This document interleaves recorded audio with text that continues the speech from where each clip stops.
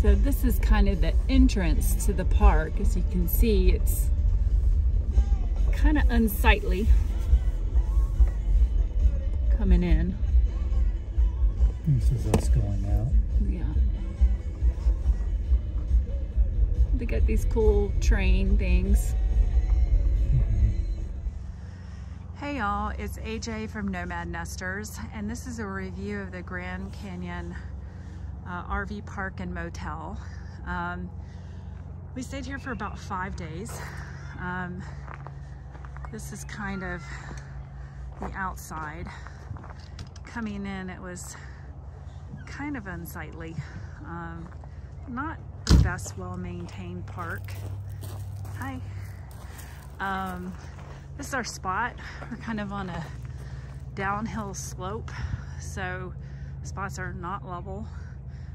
This picnic table is completely unusable. It's just sitting sideways on a hill, and this whole thing from our rig over is just a big bank, so not a very usable site, but does have trees.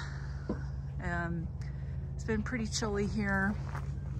Kind of show you the front park.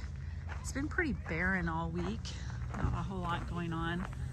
Site placement of the power and water and sewer are pretty decent, but not very level sites and not very well maintained. They've got a bunch of storage at the front of very old RVs, so kind of looks like a rundown RV park, but the location is awesome. It's only about a mile, 1.2 miles to downtown Williams, about 45 minutes from the Grand Canyon.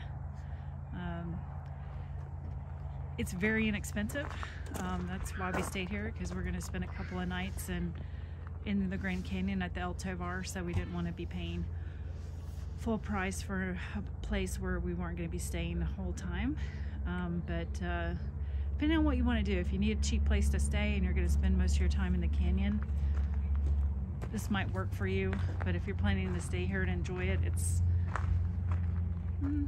not the greatest. What'd you say, hun? No, I think it has its purpose, but it's really not a spot you want to come and hang out with. No, yeah, there's no outdoor living at all here. All right, there you go.